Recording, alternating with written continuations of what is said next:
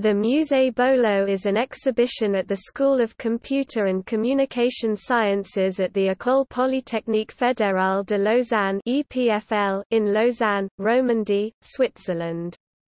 Each exhibit has a different theme, such as original microcomputers, video game consoles, and computers organized by country. Posters next to each display case explain the exhibits. Currently it houses around 50 computers. It contains the private collection of the hardware engineer Yves Bolognini.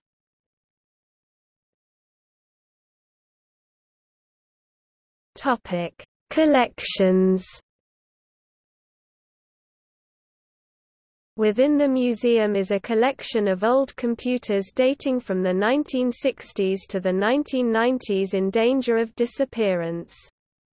This is named Bolo's Computer Museum (BCM) and opened in June 2002. Besides old computers, this collection includes other items associated with old computers, such as peripheral devices, hardware documentation and related books and magazines.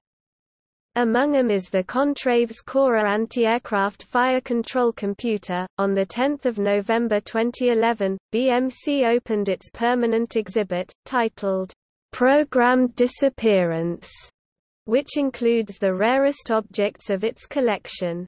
Its theme is the various ways in which computers, through trends such as miniaturization or cloud computing, tend to blend into the background of everyday life and become both pervasive and invisible.